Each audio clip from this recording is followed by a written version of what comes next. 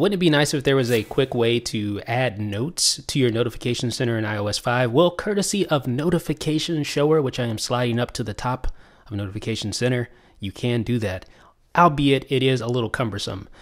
Here it is at the top here. So all you do is you tap in there and then you can type a note or a reminder right there. So let me just type something real quick.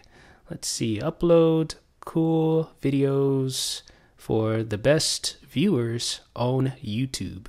So there you go. So there is my reminder placed at the top of Notification Center. Now, granted, it's probably, it's not the best method of taking notes or saving your reminders, but it is an option for those of you who are interested in doing so. If you want to actually see what you typed, it's kind of hard to see, as you can tell, because the text is so big. But again, this is beta, and I'm sure in the future when this comes out, it'll have some more options to adjust the text size and things like that. But you can always scroll like I just did there.